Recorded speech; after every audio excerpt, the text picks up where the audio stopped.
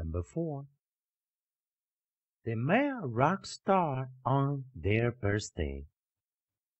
Number 5. Julie's brother had a party on his birthday. Number 6. I flew in a balloon on her birthday. 第三大题，读完短文后回答问题，并根据短文回答圈或叉。Wendy's Diary, Sunday, November 27th. Yesterday was a boring day. It ran all day. I stayed inside.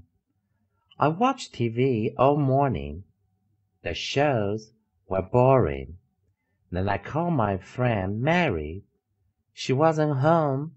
Then I ate lunch and took a long nap. I'm glad tomorrow is Monday. I can go to school and see my friends. Number 1. What did Wendy do all morning? Number 2.